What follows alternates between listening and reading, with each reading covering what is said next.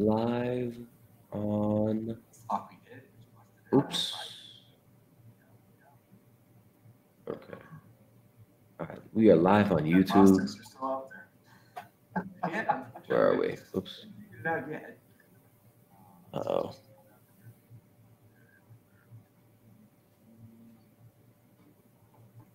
Got feedback here. Sorry, I must have a tab pulled up with our thing.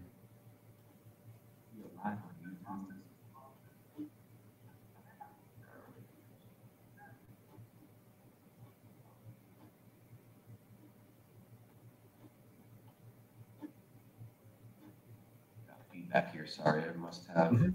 It's all right. Must have a.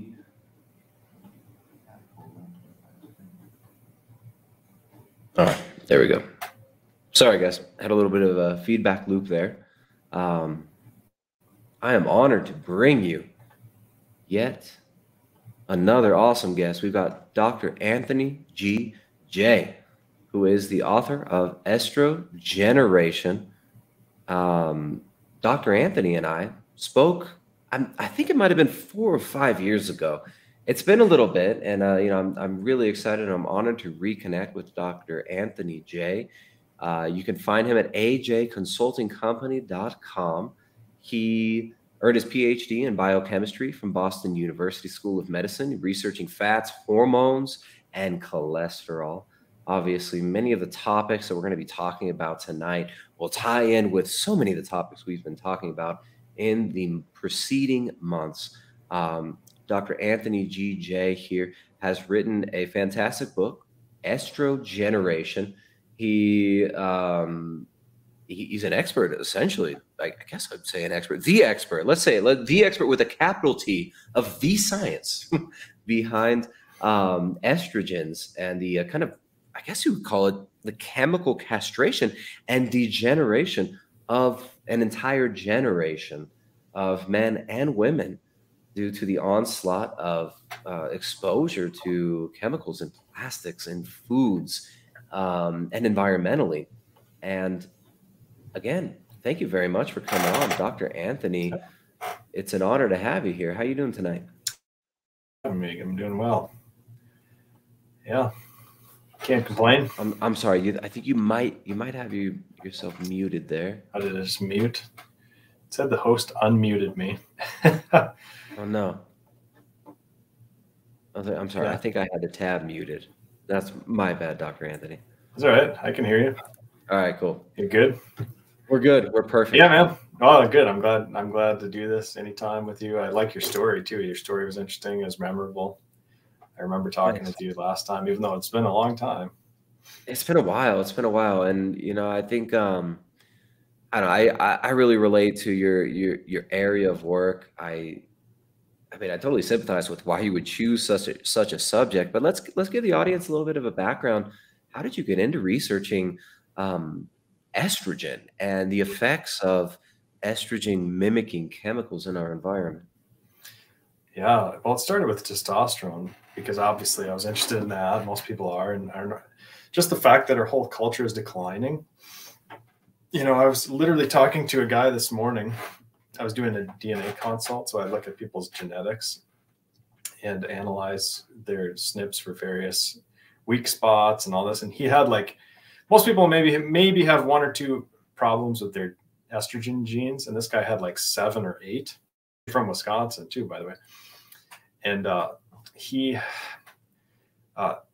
gyno, he had all kinds of issues with estrogen, but he also had super low testosterone. His total testosterone was 164.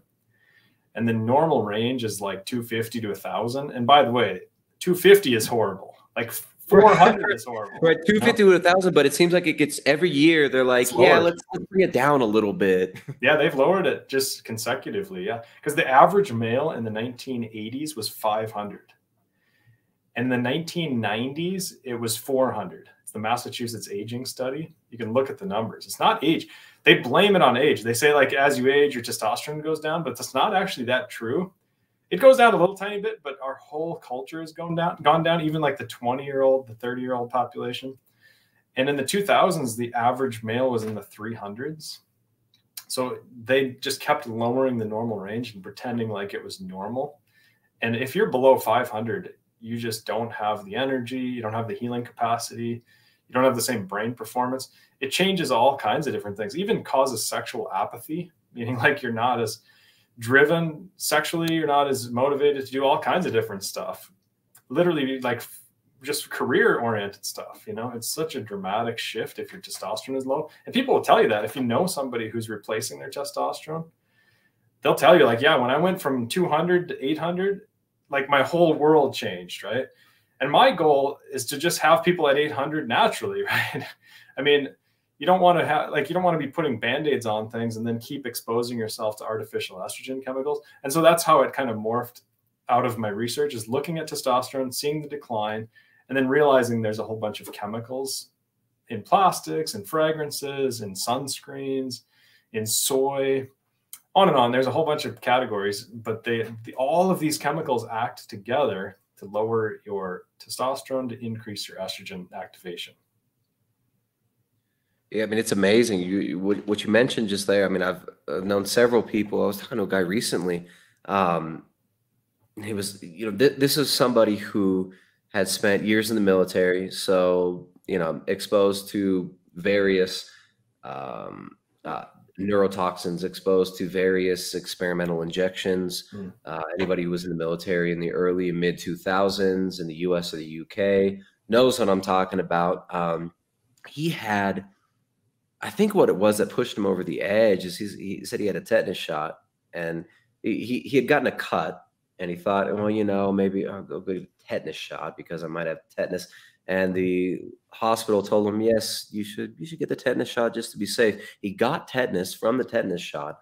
And after that, his life was never the same. His testosterone levels, when he checked, it was essentially, he was at like 0, right? He said he had like no testosterone. He was completely hypogonadal. And he said he just felt like a mess. He was like crying all the time, he told me. Right. I saw the guy recently. I was like, man, you're looking jacked. Like, you're looking fit. You look happy. You're not starting to shit with me like you always used to. Like, this guy used to always, you'd see him and he's just like, there's always problems, like whatever he's telling you about, you're part of the problem, even though you barely know him. It was that kind of a thing. And he's like, yeah, man, I was a mess. Like, I was constantly breaking down emotionally. I tested my testosterone levels. They were trashed. My immune system was crashed. He's like, I got on testosterone replacement therapy. Now, again, I'm not advocating this, but he's like, yeah, I replaced the testosterone. I couldn't figure out what else to do. My diet was relatively clean. I just, for some reason, my endocrine system wasn't working. I got on HRT and my life changed and I feel better now. And, he was like a different man. It was crazy. Oh, that's good. And that's one of the reasons I think modern medicine discourages HRT, hormone replacement therapy, because it prevents a lot of disease and a lot of health issues, especially with age, and the system is set up as a sick care system. They're not making money if you're actually healthy and you're actually optimizing your health and you're actually getting off your prescription meds. Like, a lot of people have depression from low testosterone, and you can literally fix your depression in many situations. And a lot of guys have this. I get stories all the time where people say, look, I started doing testosterone replacement and my depression went away. And I told my doctor I cured my depression. And they say, well, let's talk about the definition of cure. Like, it's not actually a cure. It's like, well, look, I had depression, now I don't. Whatever you want to pretend it is, like, I cured my depression. That's what they'll say. And I'm a huge fan of that. Instead of the Prozacs and the Zolofts and the Lexapro, 1 in every 4 adults in America are on SSRIs, depression, serotonin reuptake inhibitors, which, by the way, totally ablate your sex drive. They eliminate your sex drive as a side effect. And they have other bad side effects too. I was working with a videographer. He was 19 years old recently for some video stuff I was doing. And he had like nosebleeds all the time. And I was like, dude, you have like a vitamin K deficiency or something. What's going on? And he goes, no, this is just I'm on Lexapro. And I'm like, dude, you're 19. What are you on Lexapro for? And he said, well, like around final exams or something, I had a bunch of anxiety, and I went to the doctor and told him, and that's just what he put me. He had no idea what he was doing with it. The problem with that is he's probably on it the rest of his life, because you try and get off that stuff and then you get suicidal. It's like super difficult to get off. So now he's on the prescription, he's on that train track, on that railway train for the rest of his life, and they've gained a lifelong customer.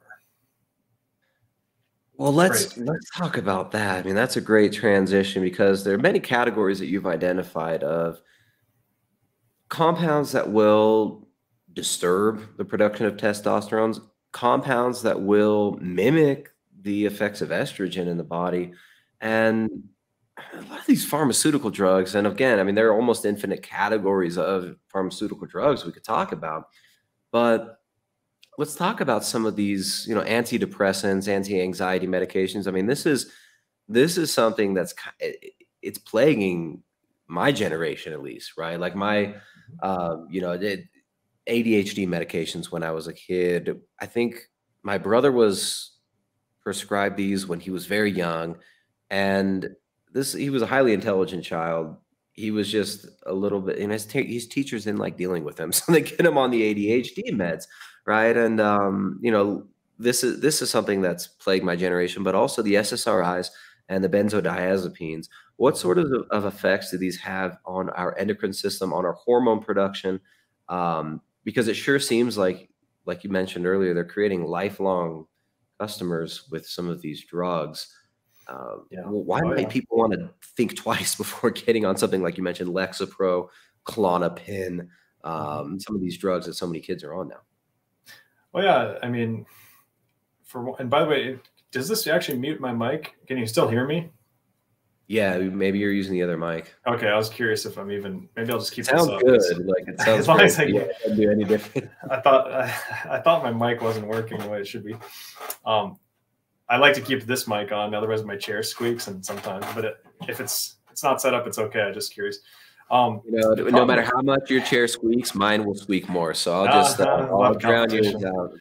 Yeah, but the problem with getting on a lot of these particular categories of drugs is dependence, right? You get more dependent on them as you use them, and so you can't get off, or you literally get suicidal. That's a huge problem. That's problem number one, is you can't get off the damn things. Problem number two is the side effects. And then problem number three is they stop working after a while. Oftentimes, now doctors will say, no, they don't stop. They stop working after a while. Ask people that take them.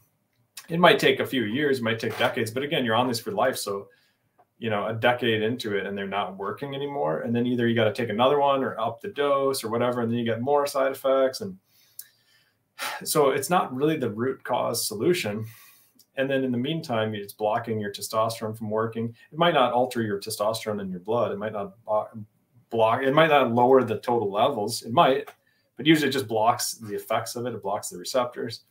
So yeah, that's something. Yeah, I wanted to ask you about that because a lot of people talk about, well, your testosterone levels aren't going to change, but there's this idea of the androgen receptor site. What do you call it? Androgen receptor site receptivity. Is that what it's called? Sure. The sensitivity. Sure. Yeah, like how sensitive your receptors are. It's like having your volume turned down on your radio, right? Like you can have more receptors or less receptors, and you can have tighter binding or weaker binding, right? And those they're not well understood because you can't go into a clinic and say, how many receptors do I have for testosterone? That requires a biopsy, requires a big giant research study where they're taking pieces out of people. It depends on what cells they're taking. Are they taking skin cells? Are they taking muscle cells? Are they taking liver cells? Whatever. So it's like a super complicated topic, but the fact is it definitely happens. It's just a question of how much it happens and all that. It's not well characterized. And these estrogen chemicals, of course, are so pervasive that literally everybody's being exposed to a bunch of these, no matter what you do. I mean, there's plastics in the air, there's plastics in these masks everybody's wearing. I mean, a lot of these masks, they're literally polyester. Polyester, another name for it is polyethylene terephthalate. That's like the real name for polyester. I mean, that sounds really sciencey to me. It sounds good. I mean, you've got multiple syllables. You've got some science. New age, new age chemical. No, but anytime you hear the word phthalate, you should have a red flag that comes up because that's as bad as BPA. People have demonized BPA, and rightly so. The research is really clear. It's screwing up your hormones and lowering your testosterone and causing infertility and on and on and on, depression. Like children that have higher levels of BPA in their urine have higher levels of depression. Like BPA is bad news. I mean, that's fascinating because the BPA is everywhere. I mean, this is something I learned about maybe 2009 or so. Mm-hmm. And, you know, it's funny because you learn about BPA and you go to the store and you're like, oh, look at this BPA-free plastic container. Mm-hmm. You know, if we start trying to avoid BPA and you go to a grocery store, say, you know, if you're in California, you go to Rite Aid or Safeway and you buy containers that say BPA free, are those actually safer? Like, are those actually any better? No, not usually. Usually so the companies have switched to bisphenol S. So BPA stands for bisphenol A, and then companies just use bisphenol S, which has literally been studied, and they've found it's just as bad as BPA. And if they don't use BPS, they use BPF or BPAF. There's literally like a whole alphabet of these things, and they're all just as problematic. Some are actually worse than BPA, but because it sounds better to say BPA free, they'll use the worst ones. And if they don't use anything with bisphenols, they'll just use phthalates, right? A lot of these companies, like plastic #1, is full of phthalates. And scientists used to tell people, like, BPA doesn't leach, it's okay, it doesn't leach, right? We know it's bad, but it doesn't leach. So initially when they discovered it was terrible for people. And by the way, BPA in the 1920s was researched as a birth control. Like, it started with bisphenol A, and then they found this compound called diethylstilbestrol, which they prescribed women. You should look it up on Wikipedia for your listeners. Check DES, diethylstilbestrol. Look it up. It was prescribed to women from 1930 to 1970. Millions of women took it, and it caused like miscarriages. It caused all kinds of fertility issues. It caused birth defects. I know people personally that have had exposures to diethylstilbestrol. Like, their mother took it while they were pregnant, and they have all these birth defects from it. Because I give talks around the country and I meet people like this that say, hey, look, I'm so glad you're talking about DES because nobody else is. It's just like the thalidomide situation. It's like this disaster. And yet it was FDA approved. Medical doctors were writing prescriptions professionally. Everybody's trusting the doctor. He knows best. And they have all these health problems. And it's an artificial estrogen, just like BPA. So it was studied. It was studied as a birth control agent. Yep. They studied it as a birth control agent in the context of, like, if we inject, was it animal models or was it human models? No, humans. Oh, yeah. Who was studying this? Was this like the WHO or? No, just researchers in the labs. Foundation, or who was this?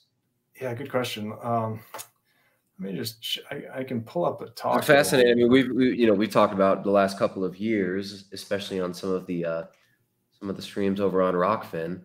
We've talked about the Rockefeller Foundation's heavy investment, the WHO's heavy investment in fertility regulating injections. We can say, you don't want to say the V word too much on the streams and YouTube. You might get in trouble. But yeah, a lot of these big foundations and the NGOs have studied these injections that can completely stop fertility. But it's amazing that these compounds, DES, BPA. These are ubiquitous in our food supply. Suddenly, the last 30, I guess maybe it's almost like 50 years of bottled water becoming normalized.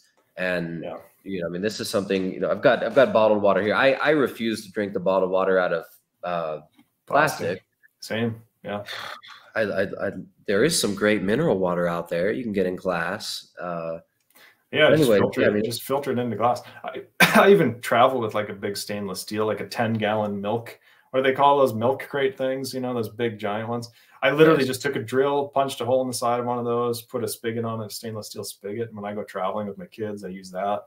I mean, every once in a while, you're at an airport or something, you have to get a plastic bottle occasionally, but even at an airport, I just travel with an empty stainless steel bottle and refill it. Like, there's ways, if you're thinking about it. The problem is most people don't recognize. And the actual scientist, I looked him up, his name was Edward Charles Dodds. He was the one that developed diethylstilbestrol. And then he was the one that was studying BPA as birth control. He was like basically the designer who intentionally made it as a birth control. And then he discovered diethylstilbestrol works better. And so he switched over to that.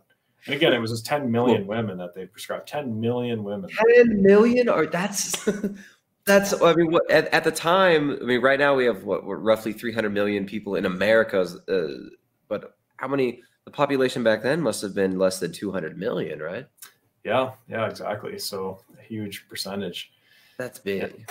Yeah. Really big. And here's the thing, right? People Yeah, I are mean, still. isn't this good? I mean, we have a climate crisis. You know, clearly there are too many people. People won't stop breeding. You know, Yeah, being right. That's facetious, but I mean, it's incredible how many different mechanisms there are to reduce human fertility and reduce population. Chemical is subversively. one of them. Others are, you know, there are cultural methods. There are, um, yeah, ideological methods to reduce population. But this chemical castration and chemical sterilization seems to be something that, you know, there's a lot of money into studying this stuff, isn't there? Yeah, and I was talking to a farmer from Maine. I was up bear hunting in Maine, in the state of Maine, and I was at a bar watching Red Sox games a few years ago, telling him about my book, telling him about this information. He goes, and of course these things cause infertility, and he's like, well, that's okay, that's good. We need less humans. And I was like, well, you know, it's interesting. The polar bears, they did a study with 11 polar bears in northern Alaska, and they're becoming infertile from these chemicals. Every single one of the polar bears that they studied had parabens and phthalates in their fat cells. That's all they were looking for. They weren't looking for 20 chemicals. They were just looking at those specific ones. And those trigger infertility. And he's like, oh yeah, that's really, like, all of a sudden the polar bears are at risk, but he took it seriously, which is so stupid. It's so sad. I mean, it kind of shows you, I mean, it really is there. Like I said a minute ago, you have kind of a chemical assault on fertility, but also an ideological assault where it's like, we assume, you know, and I made a cheeky joke a minute ago. Obviously, I don't believe that humans are bad and we need to reduce the population. I think that's an insane psychopathic worldview that unfortunately is, you know, it's kind of taken for granted, especially among the scientific community. And I wanted to ask you this. I mean, when you were studying, you know, obviously you went through the university system and you got a PhD. Did you come upon a lot of this Malthusian type thinking among academia, or did you at any point buy into it? I mean, I know personally, I really, especially in, you know, high school and maybe my first 2 years of college, I really kind of adhered to a lot of this thinking. Oh, there are too many people. The world is obviously overpopulated. We're so bad. Humans are bad. Yeah, did you come upon a lot of this in academia, or even maybe adhere to these type of worldviews? No, and I didn't come across the overpopulation conversation very much, but what I came across constantly was statins are amazing, lower cholesterol is the ultimate healthy health marker, and all this nonsense. And by the way, your testosterone is made from cholesterol. So these vegans and vegetarians that have a total cholesterol of 120, they always have low testosterone. Men and women, by the way, we haven't even talked about women having low testosterone. That's a huge problem too. It's not as well studied, but it's a huge problem.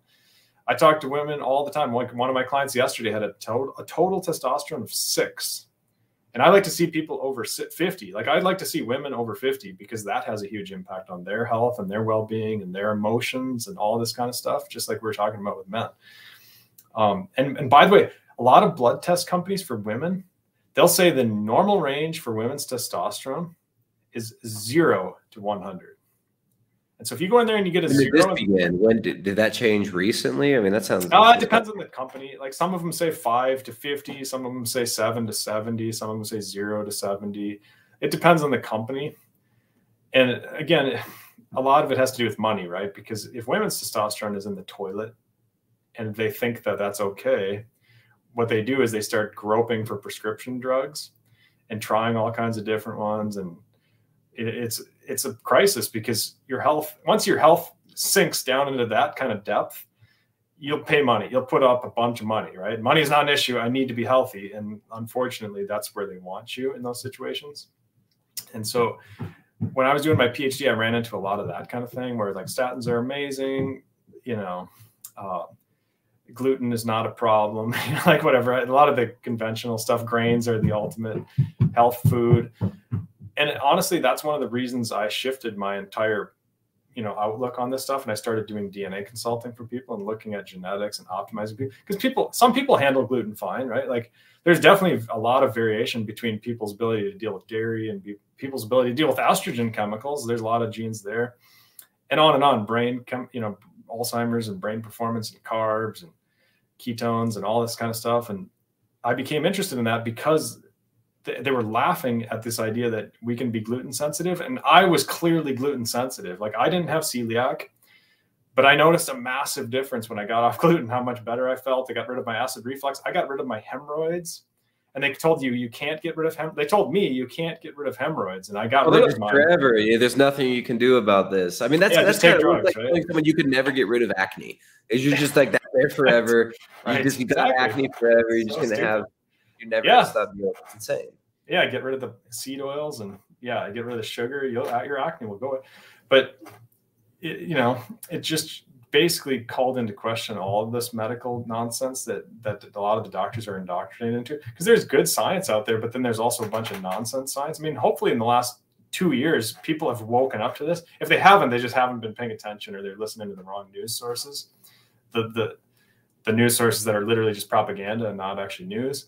And people need to move away from that and start paying attention to reality, because this has been a problem before. I wrote about this in my book. You probably remember I had a whole chapter on the nonsense within peer reviewing and the soy, and how they've pushed soy and pretended like soy is this amazing health thing, even though it's terrible for people. Like, I'd love to get into that a little bit, because I mean, this is something we've seen. I mean, over the last 3 years, we've seen the rise of the soy face. I mean, it's become a meme, right? Like this. You see this everywhere. It's the new male has a specific aesthetic. He has a specific body type, and he has a specific diet type as well. And soy has become almost at least among people who watch this channel, it's definitely become a meme. Mm-hmm. So, you obviously were a little bit ahead of the curve on that. What is soy doing to us, and why have we seen the rise, especially over the last 3, 4, 5 years, of the stereotypical soy boy and the soy male, the new male? Well, a couple things. I mean, number one, let's say that you're drinking out of plastic, all your liquids are in plastic, your mayo, your ketchup, all this junk food people are eating. And then let's say that you're not filtering your water, so it's coming right out of the sink, which is coming in a million plastic pipes. And let's say you're putting on sunscreen all the time, and you're using all kinds of personal care products with all kinds of fragrances that are petroleum based, that are acting like estrogen in your body. And then you throw in some soy, you're not going to notice that much of a difference, right? Let's be honest. You're pretty much washed out in estrogen, and you're throwing a little bit more estrogen at your system. You may or may not see a difference in a scientific study. One thing that all researchers agree, though, soy acts like estrogen. Everybody agrees with that. Like, there's no debate about that.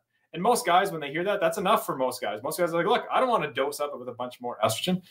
And they've done studies with over 100 food items in Canada, looking just purely at phytoestrogen, plant estrogen. How much estrogen is in plants? They looked at broccoli, they looked at beans, hundreds of things, right? They looked at kale, whatever. And every food item was under 1,000 units of estrogen except for soy and flax. And soy and flax were over 100,000 units. It was basically just this gigantic, everything's under 1,000, and then soy and flax over 100,000, right? It's not even like the same discussion. It's not even the same ballpark. So, and again, everybody agrees with, like, scientists that actually are being honest. Of course, they'll say, look, it acts like estrogen.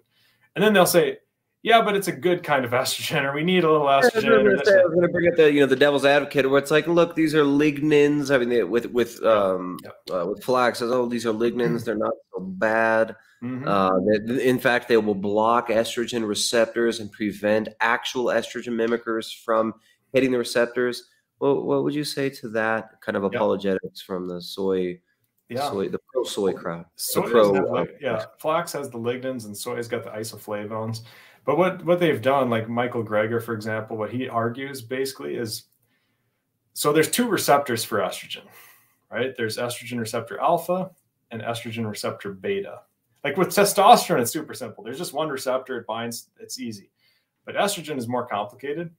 And this alpha receptor is problematic. Like, you don't want to be activating the alpha receptor outside of the womb, right? During sexual development, sure, activate it. And then after that, you shouldn't be activating your alpha receptor. You're going to increase breast cancer. For men, you increase prostate cancer, you increase depression, postpartum depression, all kinds of blood clotting issues, all kinds of problems, right? Varicose veins, I mean, the whole thing. You don't want to be activating your alpha receptor. outside of sexual development. And then the beta receptor, on the other hand, is a good receptor. Like that's protective against prostate cancer. It's protective against breast cancer, and on and on and on. And so having some level of natural estrogen is actually very important. It's beneficial as long as it's activating the beta receptor. And as long as your testosterone is also high, like the ratio between testosterone and estrogen matters. That's super important. And so like irrespective of how much estrogen you have, as long as you have a really high level of testosterone, as long as that ratio is reasonably good, you're usually pretty good. But then you throw these fake estrogens, like these plant estrogens, and the argument is, oh, it activates the beta receptor. So Michael Greger, he likes to pull up this one study where it shows that, and he picks out one figure and he blows it up. But ironically, that exact paper that he uses to show that soy activates the beta receptor, the good receptor, the next figure shows that it activates the bad receptor, the alpha receptor. And then the authors basically concluded like, well, we don't really know what's going on. It depends on the certain cells that you pull out of your body. Like some cells, it's a good response. Sometimes it's a bad response. And it honestly depends on the person and their genetics, and there's all this variability. So in other words, it's way too much risk to say that soy is good for you, but you know, they're not going to say it's bad for you either. And then you start looking at the funding behind a lot of these studies that are pushing it as a positive thing. And I would argue that it's not a good thing. It's too risky. It depends on the person. Yes, there is some nuance there. But the fact that we have so much estrogen already, and then you're adding another estrogen, and it might activate the bad receptor, it might activate the good one, it probably activates both. My opinion is it activates both, right? And in some It's cells, not maybe just like another estrogen. It's like a consistent estrogen as a main food staple, replacing other foods that, I mean, you're offsetting the benefits that you could be getting from fat soluble vitamins. You mentioned like a lot of people, vitamin K2 deficiency, right? Vitamin A deficiency, vitamin D deficiency, these fat soluble vitamins that people are displacing with these, mass produced soy, corn-based, fake protein products, that mock meats and stuff like that, which are, it's right. basically industrial dog food. It's kibble.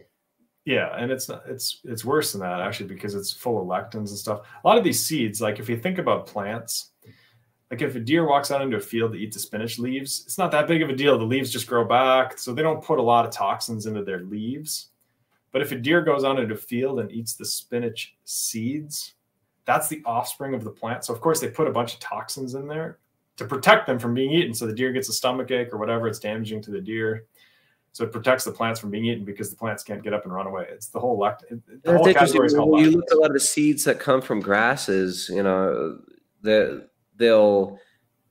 survive the digestive tract of the ruminant, which is, you got a 4-chamber digestive tract. Mm-hmm. And well, in fact, we all right. So there's certain seeds here, like, if you want to sprout certain seeds, you put them through your goats, you put them through your sheep, you put them through your cows, you collect the manure, and that manure is going to activate that seed because it survives the entire digestive tract due to these anti-nutrients and these compounds, like you mentioned, lectins and whatnot, that make it indigestible to the animal. It's not absorbed or digested by the animal, but once it deposits it into the ground with its feces, it becomes activated, and if it has enough moisture for a period of time, it's going to grow into a tree, or it's going to grow another leguminous plant. So yeah, I mean, you're absolutely right there. Like it gets protected, and those animals don't digest it. Exactly. You don't want to be grinding them up and then just eating loads of them. And soy is in that category. It's a seed. It's like, that's why seed oils are so problematic, right? Like, of course, they're going to argue until they're blue in the face that they're good for you or whatever, because there's a ton of money behind that and it's cheap to produce them. But you have to be skeptical of that kind of stuff because, again, anytime you follow the money back, it starts to open up this picture of like, I mean, it's one of these merchant of doubt situations where you find a bunch of studies where soybean oil is bad for you, soybeans are bad, soy is acting like estrogen, and then you throw in one study that argues that it's good, and everybody goes to that, and all of a sudden the water is so muddy, everybody supposedly disagrees, and all of a sudden we have 45% obesity. You know what I mean? Yeah. So I mean, well, the seed oils, I mean, this is a great tie-in, good transition, because I think the seed oils have their foot in both worlds as far as estrogen mimicking chemicals, direct obesogens. I mean, these are you track the rise in consumption of seed oils, the decrease in consumption of animal-based fats, and it directly tracks with the rise in obesity in the Western world and the United States, also the rise of the increase in cancers. So seed oils, polyunsaturated fats, is it just the PUFAs, the polyunsaturated fatty acids in there, or is there something more that we're seeing that your work may dovetail into as far as increase in cancers, increase in obesity from the rise in consumption of these seed oils? Well, just think about how they're stored, right? I mean, they're stored in plastics, and water, you definitely get leaching from plastics into water. People like to say that you don't. You definitely do, even at room temperature. People say, oh, I don't heat up my hot coffee in plastics, but I'll drink water out of water bottles. You still have plenty of leaching into your water bottles. It certainly accelerates the leaching. You get more plastic substance, more estrogen substance into your liquid if you're heating it up, but you get plenty at room temperature. But then if you throw an oil in there, you get way more leaching, right? Because plastics, like estrogen, floats on water. Testosterone floats on water. They're made from cholesterol, right? And by the way, like a building block for cholesterol is saturated fat. So doctors oftentimes try and demonize saturated fat purely because it raises your cholesterol like 5 or 10 points. It doesn't matter for your health. It's actually good for your health to do that. But as a culture, they've tried to demonize that. So it goes saturated fat, cholesterol, testosterone. That's how the building block goes. That's the pathway. Sat fat, cholesterol, testosterone. And so, of course, they've tried to demonize both cholesterol and saturated fat. And what's that done for vegans and things? Well, it's just tanked their testosterone, like I mentioned before. And so number one, these animal fats are good for you because they give you the building block for cholesterol, which gives you the building block for testosterone. You have saturated fat. Like animals have saturated fat. That's why when you eat animal fats, it's saturated fat. That's the same stuff as your body. When you eat these plant fats, there's a lot of, processing power your body has to deal with. It's just like fiber. It's just like all this photosynthesis machinery. Your body has to deal with all this nonsense to assimilate into your body. Whereas if you just eat meat and animal fats, it just goes right into your system. It's a very smooth transition into your system. But then again, the seed oils, you start throwing them in these plastic tubs and these plastic barrels and these plastic. Well, because oil and these plastics, these estrogen chemicals that leach out are hydrophobic, they float on water. There's way more leaching in the plastics with oils.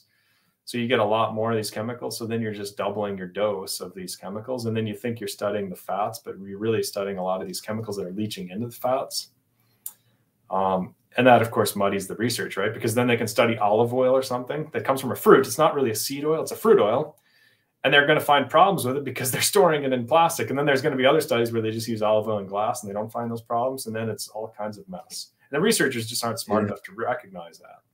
And unfortunately, a lot of the olive oil is watered down or not watered down. Yeah, they cut the olive oil. You want to talk about that a little bit? Because I mean, I think that olive oil can be a great food, right? Even coconut oil, olive oil, and red palm oil. In theory, also, I think there are issues with the production of red palm oil. I mean, I've seen the plantations, but there are small farms who produce red palm oil without clear cutting and stuff like that. So yeah, there are certain plant fats that are not so bad. They all tend to come from fruits, right? Red palm, coconut, avocado, not seeds, right? Exactly. They're not peanut oil. They're not corn oil.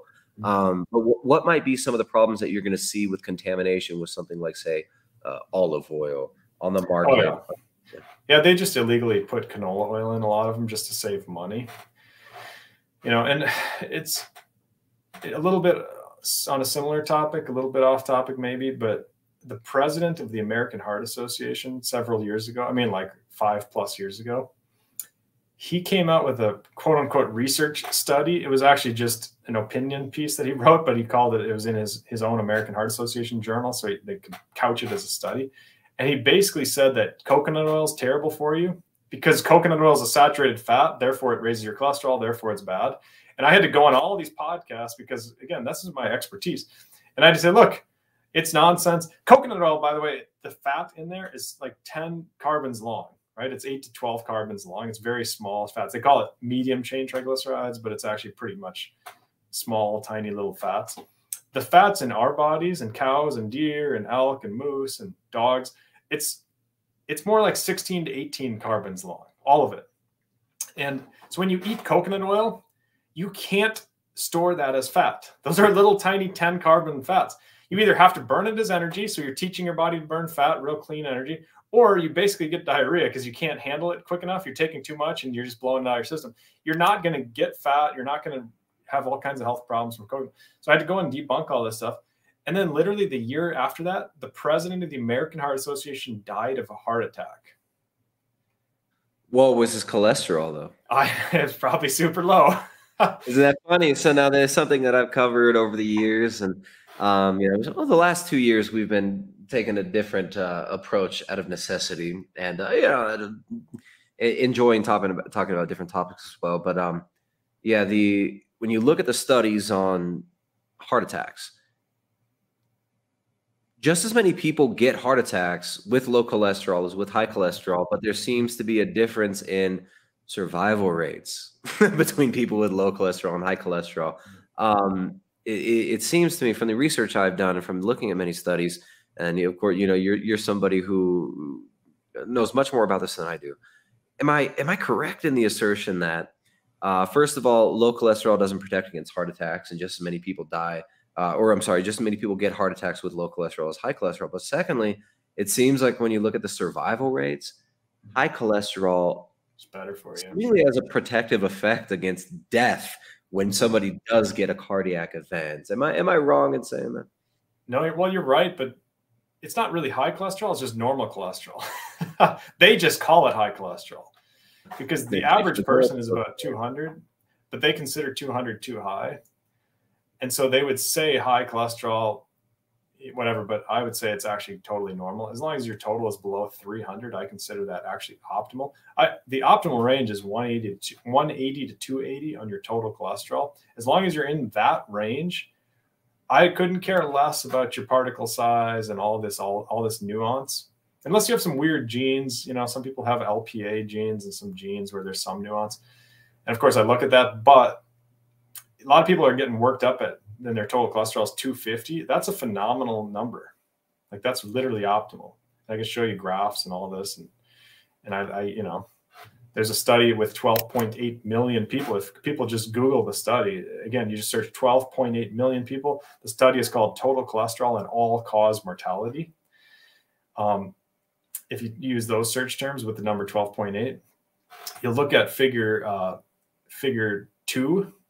And it's the bottom right graph in figure 2. It shows that exact data that you're talking about. It shows the all-cause mortality. So they're just looking at death by any cause. They're not just looking at heart attacks. They're looking at cancer deaths, literally everything. And the optimal range where you're not going to die the most is when you have nice high levels of cholesterol. So again, it's not high. It's just normal, but they'll call it high, right? And it seems like every few years they lower the threshold. Right. And while the threshold is lowered, the profits from range. Companies on statins seem to increase directly proportionally. Yeah, no, for sure. That's kind of a wake-up call for a lot of these people that don't understand this. Is you show them that actual data on cholesterol and what the good range is, and then you show them the normal ranges, but given the lab studies, and it doesn't coincide at all. Like the research and the actual lab tests don't coincide because they want you to think that your cholesterol is super high so they can give you drugs. Right? I mean, again, it's money motivated. It makes sense. But it's frustrating because, you're actually healthier with high levels of cholesterol. And again, it's actually not high. It's just normal. So, all right, low levels of cholesterol, high levels of cholesterol, something that I've noticed and kind of some points that I bring up with, especially with our vegan friends. I mean, we're running sort of a vegan rescue operation here over the last few years. We take in estranged vegans who are at the end of the line, reach their end stage veganism. We help them to recover, we help them to recuperate, and we help them to not only get their health back, but get their, get their perspective back in line, which sometimes becomes very skewed. When you look at studies on low cholesterol and like behavior and criminal convictions, is this something that you've covered or looked into, like the association between low cholesterol is highly associated with violent crime and impulsive behavior. So I mean, this would directly correlate with a lot of your wonderful work on estrogen levels, because of course low cholesterol you're not having the building blocks to produce hormones, you know, progesterone, testosterone. You need cholesterol. That's the building block of this. So yeah, I mean, it's a good segue into how does your cholesterol level affect hormone levels, right? Now we've talked about estrogens, estrogen mimicking chemicals, and you know, I'd like to get into another a little bit later, perhaps, the list of different categories of estrogen mimicking chemicals that are out there that affect our health. But how does cholesterol affect hormone production directly and indirectly, and how should we look at cholesterol as a hormone? Should we look at cholesterol as something that's bad and dangerous, going to clog your arteries like a, you know, like a dirty sink, or is this something that perhaps has another function in the body as far as hormone production? Yeah, for sure. I mean, it's definitely the most important building block for these hormones. You know, the real root cause of plaque in people's arteries is inflammation. And if you pay half attention to the research, you'll recognize that right away. This whole spin on cholesterol as being the bad guy is just completely money driven. It's complete nonsense. And by the way, if your cholesterol gets high enough, if your cholesterol is like 400, and sometimes people do have legitimately super high cholesterol, and that is a legitimate problem. The reason it's a problem, though, is because if it's that high, if it's 400, right, then it stays in your body such a long time, your body can't get rid of it. It starts reacting with oxygen and becomes oxidized, and the oxidized cholesterol starts damaging your arteries. And so in other words, it's not really the cholesterol. And even in that case, it's just the inflammation from the oxidized cholesterol, just like oxidized seed oils are problematic, right? They're called polyunsaturated fats. Unsaturated fats have a lot of potential for oxidation, potential for reacting with oxygen. That's basically the definition of unsaturated. It means it has sites that are available for saturation, for hitting it with the chemical bonds. It's very reactive. So like plant fats, seed oils in particular, are much more prone to becoming oxidized and prone to becoming inflammatory and damaging your arteries compared to saturated fats, which are super stable. You can't hit them with oxygen and oxidize them easily. So again, you can have problems with high cholesterol if it's really, truly outrageously high. But if it's not outrageously high, you actually want to be a little bit high on the levels of cholesterol because it's a building block for sex hormones. Yeah, very, very well said. So what are the most offensive sources? I mean, we've talked about plastics, right? And they're everywhere, right? I got a plastic keyboard. I'm touching a plastic mouse right now to mute and unmute myself. I'm speaking into a microphone that's made out of 90% plastic. Thank God I'm drinking out of a bottle that's made of glass. But of course, on the bottom of the lid, what do you have? You got a little bit of plastic there. So, I mean, it's unavoidable, right? There are plastics everywhere. They're in our clothing. Where can people start, right? I mean, we understand that there is this chemical onslaught. We are being essentially chemically castrated, chemically lobotomized in many ways. And, you know, it doesn't just affect males, it affects females as well. So I guess maybe we need a better word than chemical castration. It's more like a, you know, general chemical. Well, scientists use these fancy terms like gonad deformations, and they say male feminization for men, like, because I mean, that seems a little bit gender binary for you know, modern science. Yeah, isn't that funny? I mean, they've tried to shift away from that, but that's the fact, right? Like if it's lowering testosterone, that's a form of feminization, right? You're feminizing. And so some scientists are still being honest and they're still using that term. Like if you look up atrazine and feminization, you'll find all kinds of studies with that. Atrazine is a herbicide that they're spraying. Second most used herbicide in North America, by the way. And glyphosate's another one that acts like estrogen. When I wrote my book, I wasn't super convinced, so I didn't include all that information. But after I wrote my book, the research has gotten actually more clear on glyphosate.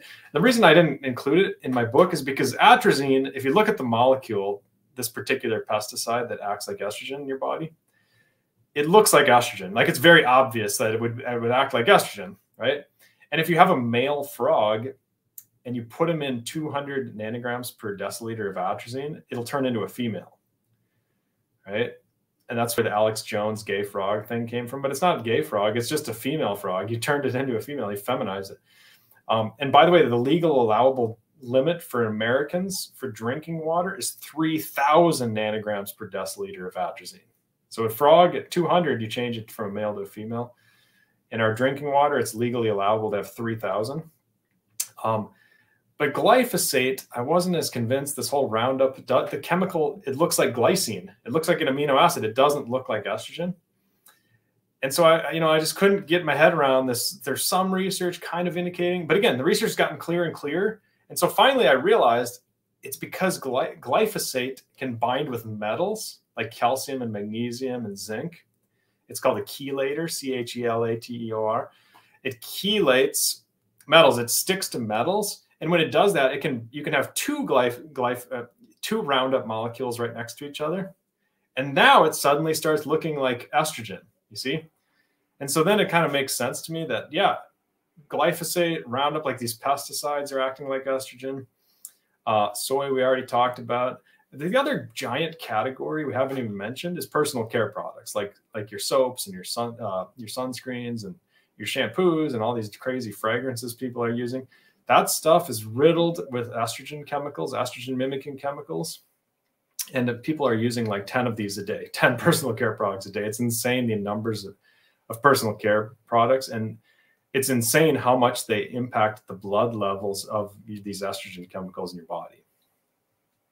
So, I mean, right there, that there's so many categories of products that people are using. I mean, the soaps, the gel soaps. I mean, how about the hand gel? The last 2 years, all these. I mean, you go into the freaking bank and like right next to the bank teller, there's a big thing of the hand goop, hand sanitizer. And you smell this stuff, and it's just it smells like flowery chemical nonsense. You know, to me, it smells awful. Maybe when I was a kid, like I remember Lysol, like if something.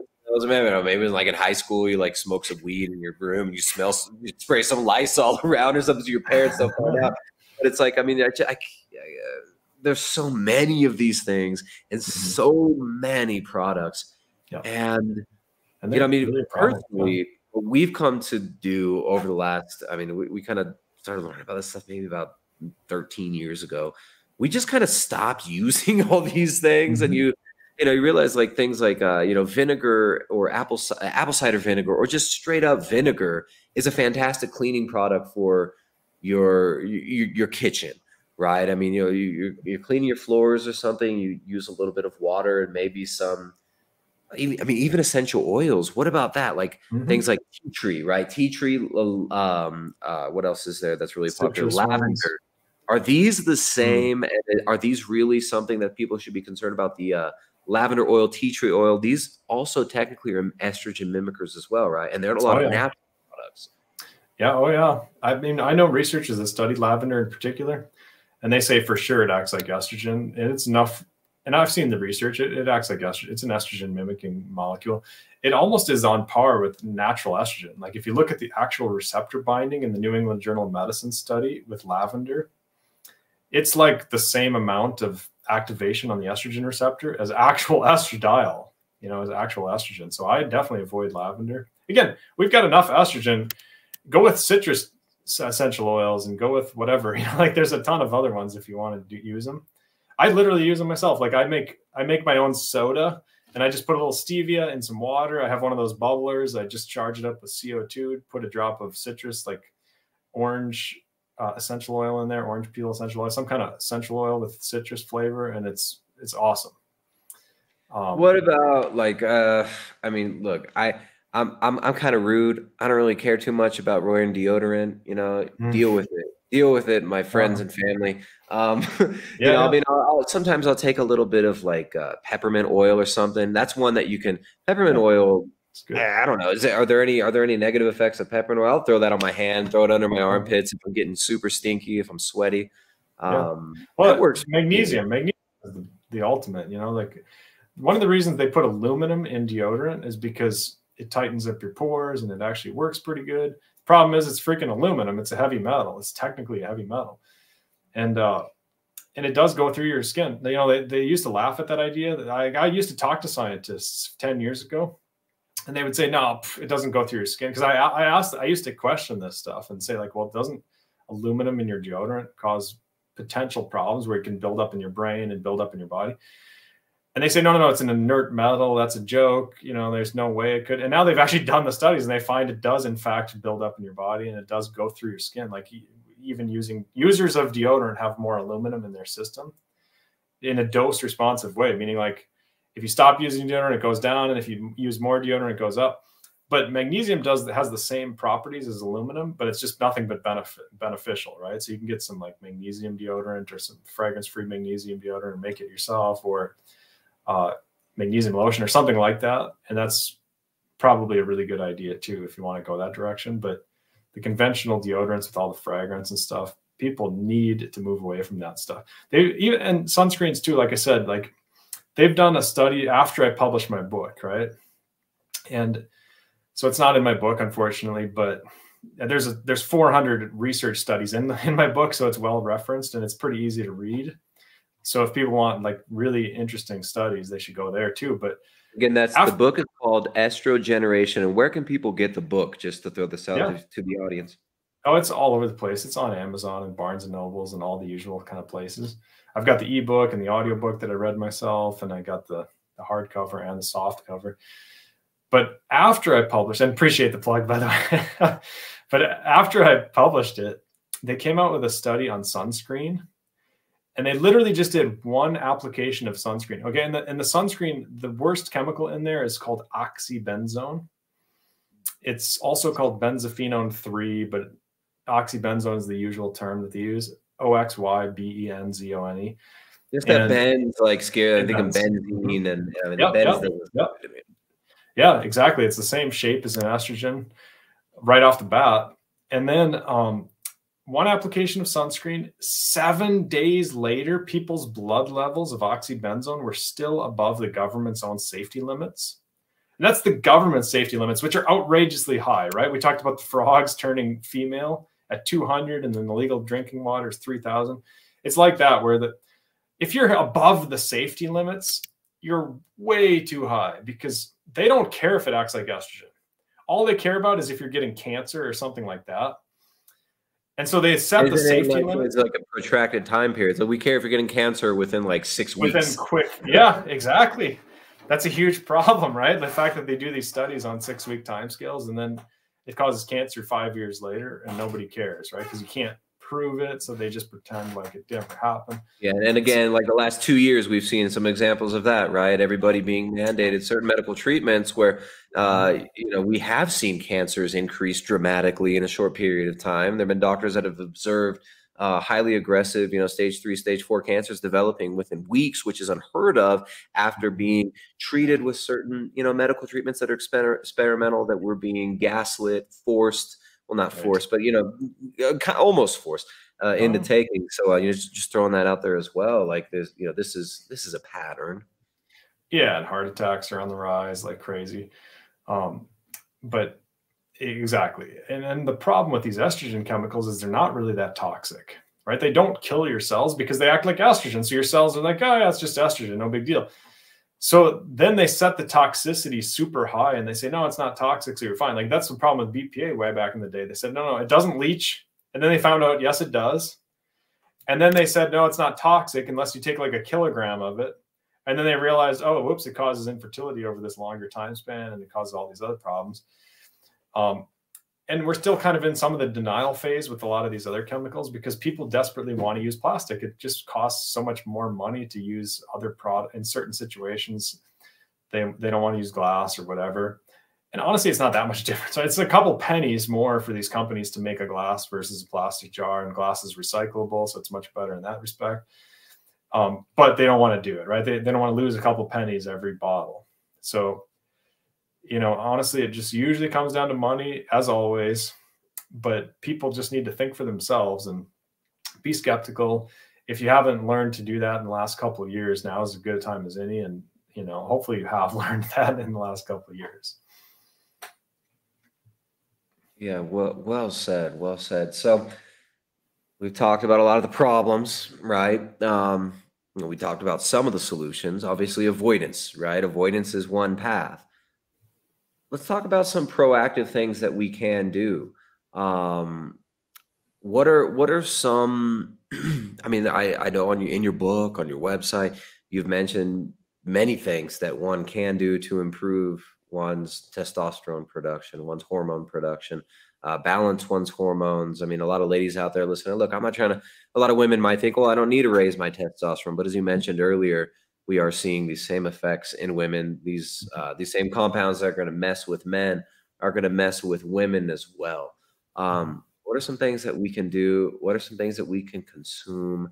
What are some things that we can actually proactively include in our life, offset this, improve our health, improve our hormone profile? Yeah, I recommend the sauna. That's a big one because you actually sweat out estrogen chemicals, or sweating period, right? Like at least 10 minutes, 3 times a week, you got to sweat. And a lot of people aren't sweating at all. So whether that's putting on a ton of clothing and going for a jog or whatever it is, I don't care what you're doing. Ideally a sauna, because it's the easiest way, and it also has other benefits like heat shock proteins and other things. So that's one thing that's literally been studied, crystal clear. You sweat out estrogens. You actually sweat out more than you pee out. So sweat them out. They call them BUS studies. If people want to look them up, they're called blood, urine, and sweat, BUS, BUS studies. Like we look up BUS studies, phthalates, BUS studies, BPA, whatever. And then, of course, just avoid the estrogens. I mean, get rid of the fragrance nonsense. Get rid of all the soy nonsense. Get rid of, most of the sunscreens, unless it's just zinc sunscreen. Get rid of it. The avoidance is huge. The plastics, just cut back on the plastics, especially parents that are giving their kids plastic pacifiers and all kinds of nonsense that they're sucking on and chewing on. And they've done studies on children's mattresses that are plastic, and they find a lot of leaching, like to the point where it's cancer causing levels. Like they're actually dangerous levels in some of these cheaper mattresses that are really plasticky. And I even bring my own mattresses. That kind of freaks me out a little bit, because it's like it's impossible to find mattresses that are not made of whatever mystery yeah, right. phthalate off-gassing chemicals. Are you safer with like an older mattress that's hopefully already off-gassed more, or what would you recommend for people who aren't able? I don't know. I mean, mattresses are expensive. Right. These healthy mattresses are, I mean, you're looking at like, you're gonna have to get a mortgage to get a decent mattress. Yeah. Yeah. Well, first of all, put a cotton sheet over it, right? Like make sure you use cotton and not polyester, because polyester is literally just more plastic on top of plastic. And especially when you travel, like I literally bring my own pillowcases. The pillowcase is the most important thing. That's what you're literally breathing on all night. Make sure it's cotton of some type, or at least make sure it's not polyester. It's crazy to me that people use polyester pillowcases. But yeah, the mattress, just make sure it's like reasonably, it's not just pure shiny plastic, I guess. I don't know. It's hard one to figure out. Now, the good news is in the last few years, partly because of my book and partly because of awareness and all this, they're coming out with a lot more mattresses that don't. Just look for bisphenol free and phthalate free. If it's phthalate free, it's going to be good. Like you gotta look for that. There's plenty of alternatives now. They have these corn-based plastics it's called PLA, that are good. You can make plastics without estrogen chemicals. Just companies don't, because again, it's a few pennies difference. But they're waking up to this stuff, especially in the mattress department. Let's see, coffee. A lot of people are brewing coffee with plastics. I make cold brew. I just grind beans in a glass jar and let it sit overnight at room temp. And then the next day I filter out the beans. And then when I make coffee in the morning, I just basically heat it up. I like hot coffee, so I don't actually drink it as cold brew, but I heat it up. Oh, so nice. Well, I mean, you can also do it old school, where it's like, I mean, what we do is we grind it fresh. We just basically boil it in the pot in the water, bring it up to a boil, let it cool off, and then filter it through a cotton sleeve. I mean, here they sell those. Like it's like a wrought iron, piece of wrought iron with a little ring, and there's a cotton sleeve, and then you filter it through that. You could use a sock if you want to get real cheap and old school with it. Yeah. They make hemp ones. Yeah. What do you think people used to use for, like, what did people use for mattresses 100 years ago when there weren't mass-produced phthalate-based mattresses? What were they making them out of? Straw, mostly. It's like Laura Ingalls Wilder. If you read her books, moving across the prairie and all that kind of stuff, yeah, they would just use straw and then goose feathers and duck feathers and chicken feathers. You know, when I go duck hunting, I oftentimes pluck all those breast feathers off and we make pillows out of them and stuff. And they would do the same kind of thing. You know, there was thousands of ducks. Yeah. Well, we've got ducks, but we butcher maybe 20 a year. So we're not going to be able to make a mattress out of that. Not a mattress, but what you do is you put straw down and then you put on the ground, like outside of the house. It's just littered with duck feathers. So yeah. Well, and again, I don't know if they did the whole thing out of feathers, but they probably did a small layer on top of the straw, right? And they definitely would make the pillows out of them.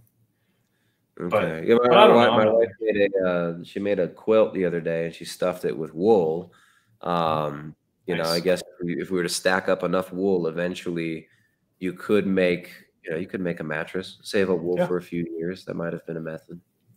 Yeah, exactly. Like, I'm not totally sure, but they probably did cow hides and all kinds of interesting stuff, you know. And you don't need such a soft mattress too. It's something I've noticed also. I like a nice, really firm mattress, and sometimes if we go to like an Airbnb somewhere, sometimes I'll find myself just throwing some blankets on the ground and sleeping on the ground because the mattress sucks. Yeah. It happens all the time. Yeah. That's the number one thing that messes up my back, is sleeping on soft mattresses when I travel. And then the light, like, I hate it when you go to hotels and things and they have like a light right outside that's pouring through your window and you don't have any curtains or anything, and you got a little blind and the light's just coming through. Yeah. So I'd like a big something out to cover it. We've had no curtains for the last 2 years, but I mean, it's with the moonlight's a little different. We don't have light pollution here, but nice. Yeah, if you stay up late, like I'll be a little bit later I'll be up a little bit late tonight, and you know, that sun's coming out at 6 a.m. no matter what. So. Right. Yeah, that's cool. Yeah. So, I mean, there's a lot of things. And again, my book, I kind of go through all this stuff. What I do in my book for for estrogen avoidance is I have 3 plans. I call it the gold plan. If you're going to get super extreme, like you've got breast cancer risk or you're a pro athlete or whatever, really go crazy. And then I have the silver plan, which is like kind of intermediate. And then I have the bronze plan, meaning like if you're on a budget and you don't want to buy mattresses and all this other stuff, like at least here's some of the big hitters. So that's what I do in my book for people, is I outline those exact types of the scenarios. It's complicated. I mean, it's like you said, it's pretty ubiquitous. So it does take some thinking. And of course, on my website, like you mentioned, also ajconsultingcompany.com, I do have a list of products that I personally use because they're pretty affordable. And then they're also very good in terms of estrogen. And there's hundreds of different things on there. So it gives people some ideas, you know? Yeah. So, speaking of which, let me use this as an opportunity to shamelessly plug one of our awesome sponsors. I wouldn't be shilling it if I wasn't using it. Big fan of things like Tongkat Ali, shillelagh extract. You know, I mean, if you check out chalk.com, CHOQ.com, chalk.com, and if you use that coupon code BIG50, you're gonna get 50% off store wide. Right, I don't know how much longer they're going to be running this code. I keep telling them, let's keep it going. The all the bigots who watch the show, they're trying to get their testosterone up for the dudes. The ladies are trying to balance their hormones out. So we've got that coupon code BIG50 for all of you science denying, anti-soy bigots out there in the check. Use that code BIG50. You're gonna get 50% off store wide. And the Tongkat Ali extract, that one is clinically proven to increase testosterone dramatically. Also, I'm a big fan of the shillelagh extract, as well as the Chalk Daily, which has the shillelagh extract, as well as several other compounds in there that are known to improve testosterone function. So chalk.com, CHOQ.com for some of the highest quality adaptogens. I really like the ashwagandha. I think you might have mentioned this on your website or in your book, ashwagandha also to improve testosterone production in men. And it's a natural adaptogen, again, that helps your body to adapt to the stressors of daily life. You guys hit up chalk.com, CHOQ.com, and use that coupon code BIG50. But yeah, Dr. Anthony GJ, what are some other things that people can, you know, like maybe herbal supplements and whatnot that can improve testosterone production, hormone balance? Well, I like the brassica family members, like the broccoli and the cauliflower and the whole thing. because they help your liver accelerate estrogen clearance. So a lot of it's just getting the stuff out of your system, you know, and then replacing it, like you said, replacing all the soy and all that nonsense with actual foods that don't have estrogen and have a lot of good vitamins and things for people. I don't think it's that complicated, you know, like it's a matter of just understanding where these chemicals are coming from and getting them out, like just avoid them. I think that's the main thing that most people are missing today. Because if you're stuffing your face with plastics and then you're taking ashwagandha, it's still not really fixing the problem, right? So you got to start with getting the plastics and all the personal care product fragrances and whatever. You got to start by cleaning that stuff up, and then you can. So a lot of people need a lot of supplements to boost their testosterone and all this initially, because it's taken decades of abuse, right? Our bodies and our receptors and our testosterone levels, and it's not like an overnight thing to reverse all that. Sometimes you see people double their testosterone in 6 weeks. I get all kinds of testimonials where, from men especially, that cleaned up their personal care, they cleaned up their water, they got rid of all the plastic nonsense, and their testosterone doubled 6 weeks, you know? But that's because they're starting off increase. Right. Yeah. But they're starting at 300, right? So you're going from 300 to 600. So that's, if you're already at 600, 900 to 1800. I mean, that's going to be, you know, we're not Liver King here. Exactly. So that's an important caveat, because there's plenty of people walking around at 600 or 700, right? And you're not going to expect to double your testosterone, but you know, you got to start there. I think just start with the avoidance and the recognition. So most important thing is avoidance, and let's go over again one more time for the audience. Biggest categories of things that they should avoid. What are the ones to start with? We don't want to overwhelm everybody. I mean, you start looking around, it's like, oh my goodness, my computer's made out of plastic. My computer speaker. Right. Look at this camera right here. It's 90% plastic. Yeah. What are the easiest ones to start with, and the most important ones to start with? Yeah, stuff you're putting on your skin, like lotions and soaps and like personal care stuff you're physically putting on your skin, and then stuff you're injecting that's exposed to a lot of plastic, like liquids in plastics. Those are the two big categories that I see. Like if people want to get, it's the 80-20 principle. You want 80% of the benefits for 20% of the work. Personal care, liquids and plastics, you know, figure those things out. And everything else, just wait until future decisions, right? Like if you're buying your toys for your kids, don't get plastic ones, get wooden ones or whatever. Just slowly kind of build up a repertoire of good stuff. But the emergency situation, in my opinion, is the personal care products, and then filter your drinking water with like activated charcoal or something like that. And then don't store it in plastic. Simple. How many N95 masks should your kindergartner wear for 8 hours a day at school? Oh my gosh. Well, I homeschool. Did you know I homeschool?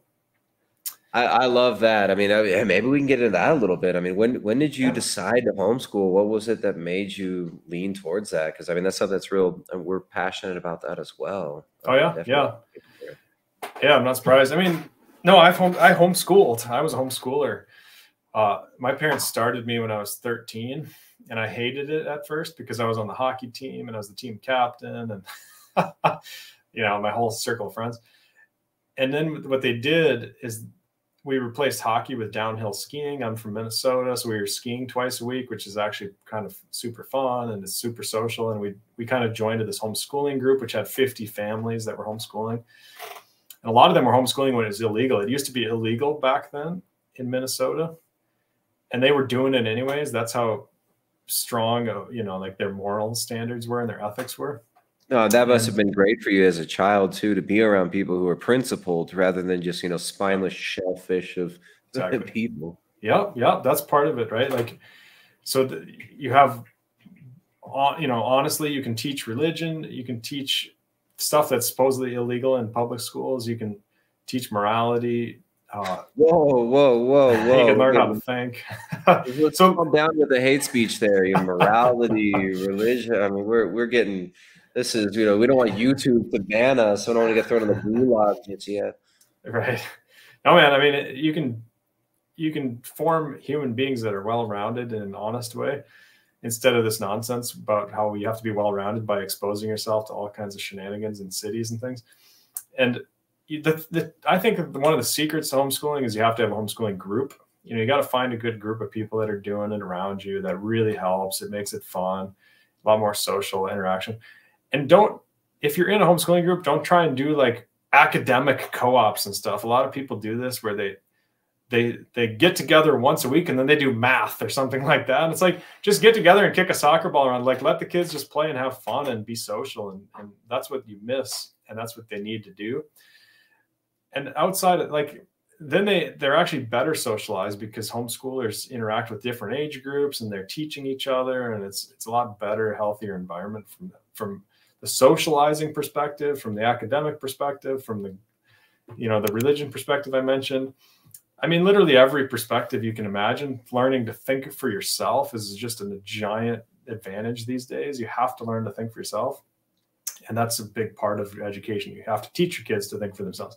How do you do that? Well, a lot of times you have to use original source material and like have a lot of discussions and a lot of thoughtful analysis from different perspectives and different angles, rather than just saying, here's the answer, spit it back to me, and that's the end of the discussion, right? You got an A or you get an F. And there's like, get rid of the silly letter grade nonsense and the silly grades. Like, I'm in grade 4, I'm grade 5. Get rid of all that as far as I'm concerned.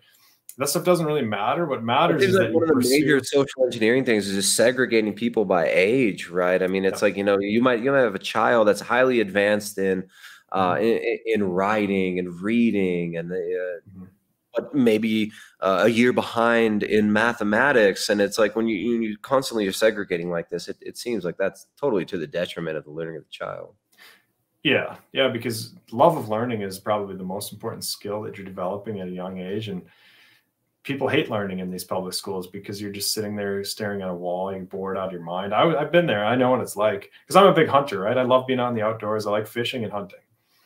And I take my kids fishing and hunting all the time. And we go on trips all the time. We travel a lot. And that's another part of it for me is I have the freedom to travel, right? So I do with homeschooling, and I can bring my kids and they learn a lot more from that than just sitting in a classroom. But yeah, like I say, every level that you can possibly imagine, it's worth doing it for all the different reasons. It's more physical, like you can get up and run around. You don't have to be sitting at a desk. I literally went rock climbing today at the rock climbing gym. I'm in Minnesota, so it's minus 20 degrees. But I go to the rock climbing gym 4 days a week because it's social, it's fun. Like you're just sitting around chatting with people, and then you're also rock climbing, and my kids are rock climbing, so they're literally working out. And you know what the antidote to sitting in chairs all the time? Sitting in chairs is kyphosis, right? It's like your shoulders are hunched forward. Rock climbing is pulling back. It's the antidote to sitting. It's literally rowing. It's the rowing motion. You're pulling, and that pulls your shoulders back, which is healthy to offset kind of our sitting culture. So that's another thing I do. I try and make sure there's like some physical activity that's healthy that offsets some of the cultural imbalance that we have. And you want to have academics that offset the cultural imbalances that we have, and spiritual learning that offsets the cultural imbalances we have. So body, mind, and soul, like think of it on those 3 levels and improve on it from what the public school has. Develop a love of learning. That's the most important thing at a young age, because if kids don't want to learn, what's the point? It doesn't matter if you went through a history book for grade 1 or whatever, and they're not going to remember that anyways a couple of years from now. But if they loved it, they'll want to do grade 2 and grade 3 and grade 4, and they'll still be the same age. You know what I mean? They'll burn through these things, and let them burn through. You don't feel like you have to do 10 subjects just because the SAT has it or something like that. Absolutely. Yeah. Beautifully said. Yeah. I mean, my kids were able to today. I mean, we're making silage this week. So we have, this massive machine with like a hydraulic press and a big, it's almost like a giant wood chipper that you feed all the grass through. And this is the first time we've done this, but it's so cool that they're able to, just stop what they're doing, come outside and watch us unload the machine and get it ready. And then, I had to go to town and get fuel for the machine. So like, we want to come with you, Dad. And it's like, you're able to do these things with your children when they're homeschooled. I mean, my wife's been able to learn a lot about, I don't even know what you call it. She does sewing, weaving, knitting, all the different things. I call them all sewing or knitting. They're all sewing or knitting to me. But she does all these things, and she, you know, my daughter is able to, and she's making clothes for her dolls. We don't buy her dolls; she makes them out of wool and cotton and, you know, clothing scraps. So it's like you see these skills develop in the child, and you see the child choose which skills to develop, which is, I don't know, to me, it's really impressive. Like, I love to see my 5-year-old just grab a shovel and start digging. And I'm like, dude, like, it's like, that's great form. Like, you dig better than I do, you know, Yeah. little things like that you're able to see them do. But whereas if you're stuck in a public school, you're at the mercy of the state. You're being raised by the state. Your child's development socially, physically, emotionally, psychologically, intellectually, and spiritually is being driven by state mandated curriculum. And then also, unfortunately, other people's kids who are just going to teach them whatever the heck they want. So it's like, I mean, if you're not raising your child, the world's going to raise your child. And I think it's, you know, homeschooling is a huge blessing. Now, of course, not everybody is able to do that. And I sympathize with you guys, but, you know, we can all at least take advantage of the time we do have with our children, right? And try to move towards being able to help them build real skill sets, because they sure as heck aren't getting them in the public school system. Right. Yeah, it's a crazy time, right? I mean, but it's an awesome time. I mean, it's great that there's so many people homeschooling. I mean, just in the last 2 years, I'll bet you homeschooling numbers have doubled. I don't know, but I know a ton of people, new homeschoolers, that were like, I never thought I would ever homeschool, and here I am, you know, because they've been pushed so far, and they finally just jumped off the cliff and started homeschooling, as they would say. But yeah, they're happy now. Now they're doing it. Now they're loving it, right? They're not going to change now.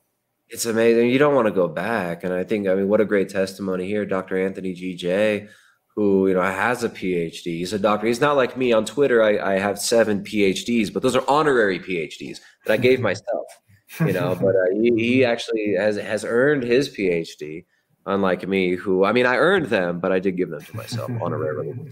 He's got a real PhD. He's, you know, obviously, you know, a successful man who has done a lot for himself and his family and for other people in publishing his book, ESTROGEneration, and doing the work he does and helping people to get healthy.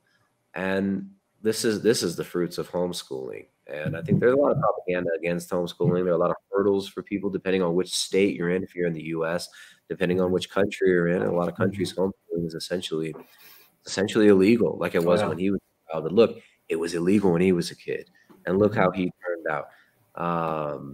So yeah, I mean, what a fantastic testimony to the power of homeschooling. And just an afterthought, we a friend of the channel here, Rachel, who forgive me, I forget her last name, but Rachel, she's on Twitter. She's based homeschool mom. She just did a segment with Tucker Carlson talking about the dramatic increase in interest in homeschooling and the statistics that you kind of mentioned just a minute ago. Unfortunately, I don't recall the exact statistics of the rise of homeschooling in relation to the implementation of all these so-called pandemic restrictions and health measures and whatnot. But we've seen a huge uptick in parents homeschooling their children across the United States, and I think this is a fantastic thing. This is a great thing. Yep. It's going to save our culture. I mean, it really is. It's the only way to do it, where the parents they're loving their kids. Like, the teachers don't love the kids, you know, the way the parent would. And you know, the food is better. I mean, literally, like, think about all the different aspects, and it's just like check. Homeschooling just continues to come up winning. It's worth making a lot of sacrifices to pull it off. You know, that's my opinion on it, because definitely you have to make sacrifices. We do. My parents did. Everybody has to. It's just like, it's farming, right? Like what you're doing out there. It takes a lot of sacrifice. It's not like some cushy job that you get in the 401k just stacked up and all this other stuff. You know, and I quit Mayo Clinic. I don't know if you know that. Like, that was probably new since we talked last time, I worked for Mayo Clinic for 3 years, and then they started going down this crazy path with the mandates and all the shenanigans, and I'm out there too. So, Wow. you know, sometimes you have to make those How did that happen? Oh, and you know, the chat just reminded me. Thank you, chat. It's Rachel Wilson. So if you guys look up Rachel Wilson, Tucker Carlson homeschooling on YouTube, you can see her segment is fantastic. So shout out to Rachel Wilson. She's on Twitter as Based Homeschool Mom, and she is a based homeschool mom. She's awesome. And you know, so yeah, what happened with Mayo Clinic? Why did you quit? Did they kick you out for you? Did they test your testosterone and realize it was too high? No, man, no. They had like mask checkpoints, and then of course they did the religious exemption for some people that they thought were actually, you know, like useful, and other employees that they thought were disposable. They wouldn't give them religious exemption, and nobody really arbitrary acceptance. Oh, for sure. And I quit even before that because I saw the light at the end of the tunnel and just saw how authoritarian they were becoming, and Big Brother. They were Big Brother anyways. Like I did back when I had Twitter. I quit Twitter a while back, and just because I did too, but it was because they forced me off. They deleted my last. Oh yeah, I got a new one. I'm back. That's hilarious. No, I quit after they bumped Trump off. I was just like, you know what, I'm out, because this is a bad road to be taken for Twitter. And just the kind of censorship and stuff. But yeah, you know, I just saw the light at the end of the tunnel. It's that simple. I've been taken into HR a couple times already at Mayo for like various Twitter posts, just saying grains are bad and all this kind of stuff. Like Mayo Clinic had a poster one time that said, "Eat more healthy grains and less meat." That was like the title. And it had Mayo Clinic's name on it. All of a sudden, I just took a picture and put it on Twitter and said, "This is nonsense." And they brought me into HR for that. And of course, what are they going to do? Like, they're just going to try and scare me. But I've had my disagreements with Mayo Clinic anyways, just doing the conventional medicine nonsense and not really helping people optimize their health and just waiting until people are sick and all this. And, you know, I'm a researcher, so I was a little bit distant from all of that nonsense, but I still was kind of connected to it. And again, just the way they were promoting the masking and all this stuff, it was just not going in a good direction. So I just pulled out. You know, there's no reason for me to do that. I've got my own company, and like you said, my book is really successful. I've got a lot of their stuff going on, and like I do consulting for the special forces in America for DNA. You know, I do a lot of DNA consulting. So, you know, I don't need Mayo Clinic. I enjoyed what I was doing. He's a World Economic Forum Young Global Leader. Yeah, they're in. No, it's funny you mentioned the World Economic Forum. The new CEO of Mayo Clinic that's just, you know, been there for like 2 years now. He's a part of the World Economic Forum. Like, that's an example. You get the BuzzFeed article, and why that's a good thing. Yeah, it's crazy how. You know, it's amazing how this is all coming to light, right? Like a few years ago, you know, talking about some of these topics, it's kind of like, oh yeah, I don't know, man, it sounds a little crazy to me. But I think what we have seen is, I think the intelligent middle ground average person has been forced to reconcile his worldview with what he's seeing. I mean, you're seeing guys who are kind of habitual fence sitters having to, just to maintain their internal integrity, at least recognize a certain degree of mass manipulation that's been going on. I think Joe Rogan's a fascinating example of somebody who's always trying to take this kind of middle ground position, you know, but a lot of the normies, so-called normies, are kind of like, they're seeing what's happening. They're seeing the manipulation at the political level, the geopolitical level, at the scientific level. And yeah, I think the last 2 years has been kind of like a separating the wheat from the chaff, sheep from the goats kind of a thing. And it's rough, because a lot of us are losing our incomes. A lot of us are losing our jobs. A lot of us are, I mean, I know a lot of nurses who've lost their job the last couple of years. The last, what is it, like 8 months. It's absolutely tragic. But at the same time, I'm seeing just like this beautiful strength and resolve and faith being shown in their actions of not bending the knee, of not giving their integrity, their heart, their soul over to the lie. Yeah. Well, and just like homeschooling, it takes a sacrifice. If you're living in New York City, get the hell out of there. You know what I mean? Like, it takes sacrifice. I get it. You have your grandparents there, whatever. Get them out too. Like, do whatever it takes. South Dakota is a lot cheaper. You know, like, move to South Dakota. It's an amazing state. They've never had a mask mandate. They've never had any kind of nonsense. I've been over there lots of times throughout this whole thing. There was a gas station. I was out hunting antelope in western South Dakota, and I was at the gas station talking to somebody out there. And he was saying that the CDC came in with these 6-foot social distancing stickers and told him he needs to put them on his floor. And he said, you can go ahead and shove those stickers right up your ass. And he said, get out of my store. And that's the kind of people that we have in certain parts of the country. And if you live in a certain part of if you live somewhere where you don't have that, don't be afraid to move. You know, I mean, the people that you surround yourself with, just like your friends, you know, it's a really important part of your life and a part of your kids' life and your family. And make an effort to make that positive, even if it sets you back in a certain sense, financially or whatever, temporarily. In the long term, it's an investment that will pay off, in my opinion. Not everybody can do it. I get it. Not everybody's in an extremely pathetic environment like Los Angeles or New York, where they're really severely, you know, morally handicapped. But some people are, and they need to change that, you know. Absolutely. Absolutely. I mean, you mentioned that, you know, suffering a little bit for the truth. And I mean, you have so many examples of that in the first few centuries of Christianity. I mean, you have thousands of martyrs who, at the rational level, the world at that time didn't understand what they were seeing. They're like, why would, like, dude, just freaking burn the incense to the gods and, you know, just burn the incense to the idols, worship the gods, and you'll be good. And you know, the martyrs are like, no, you know, I believe in Christ, and they were being, you know, tortured, and it's just at the rational level, it made no sense. But the blessings that came from that, obviously, they weren't worldly blessings, but there's something beyond that. And I think the world falling apart really has pushed a lot of people to at least recognizing some sort of, you know, a lot of normies, as we so endearingly call them. We don't hate. No, when I say normie, I don't hate you guys. It's all good.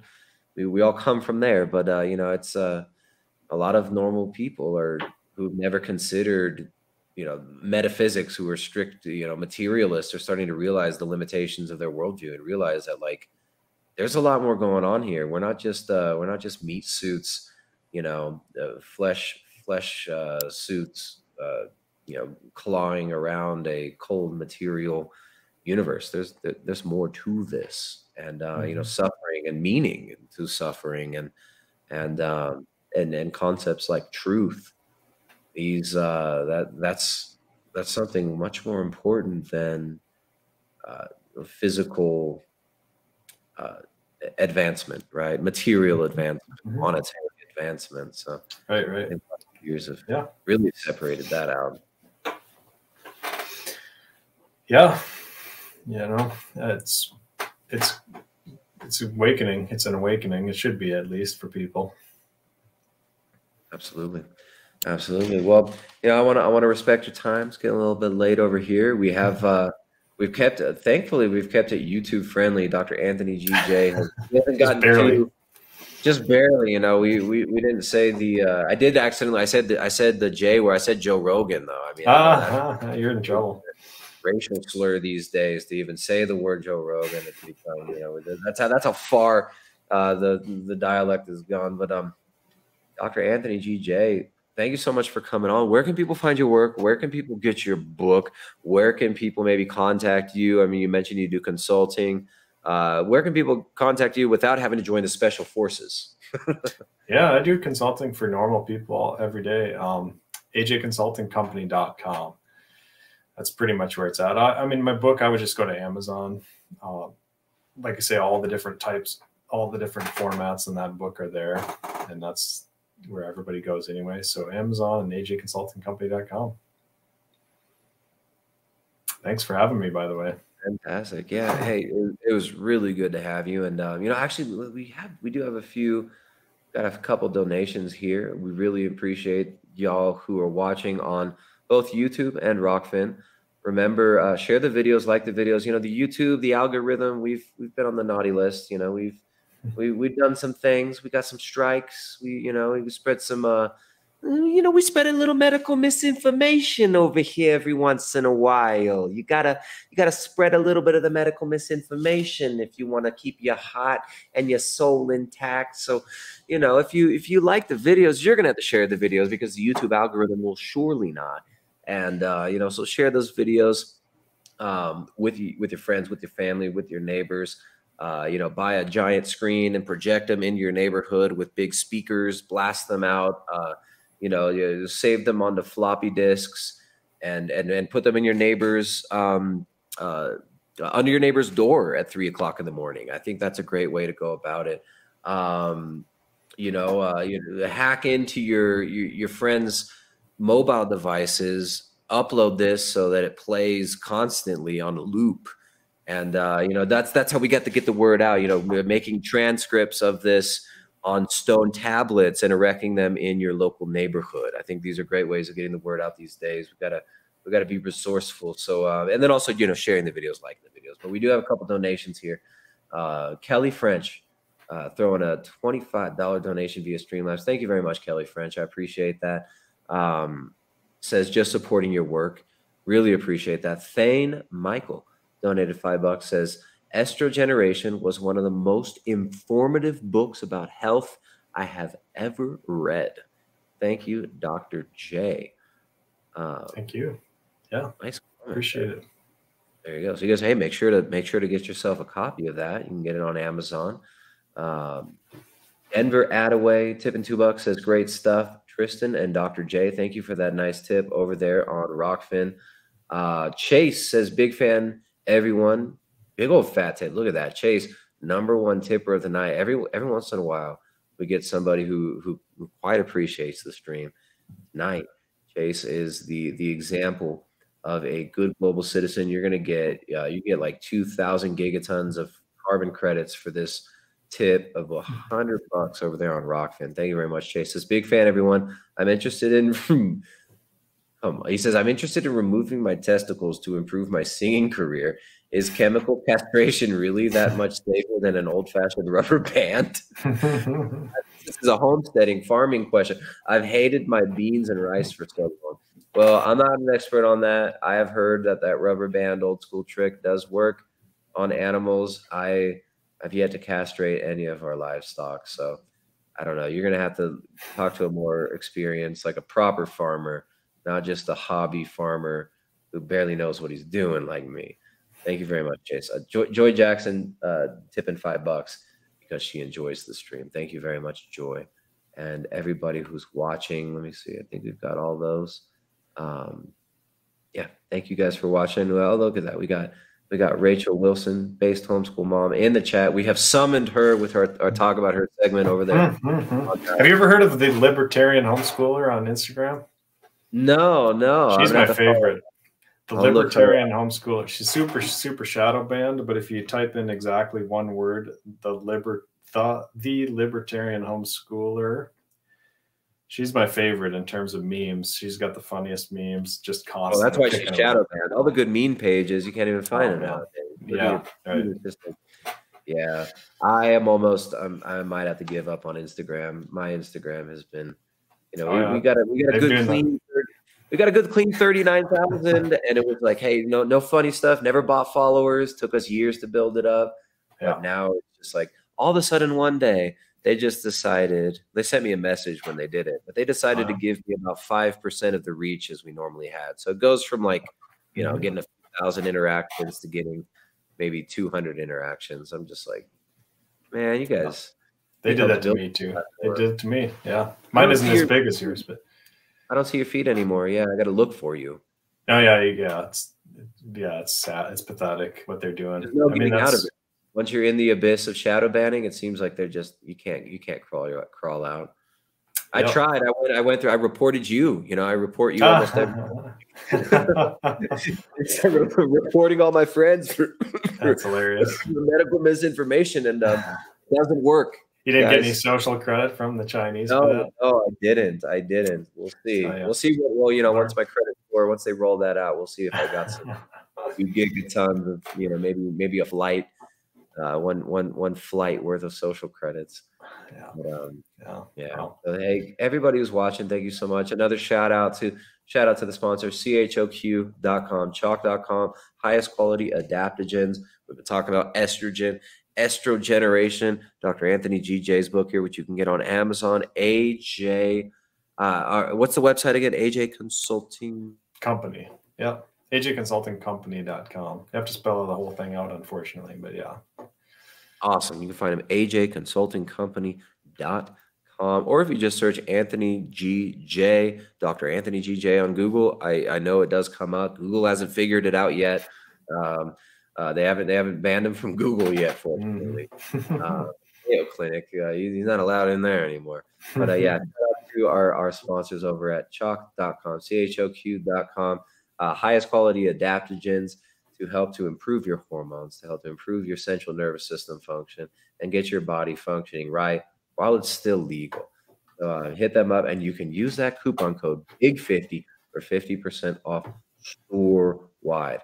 Let's cross the whole store, 50% off, and then you'll be guaranteed 50% more climate change and 50% less future for Greta Thunberg when you use that coupon code 50 big 50 at chalk.com. So everybody who's watching, thank you so much for sharing the videos, for liking the videos, and make sure to go check out Dr. Anthony GJ's work and his book ESTROGEneration, which I love the title. Just the title alone is worth applause, but the book is much better than the title even represents.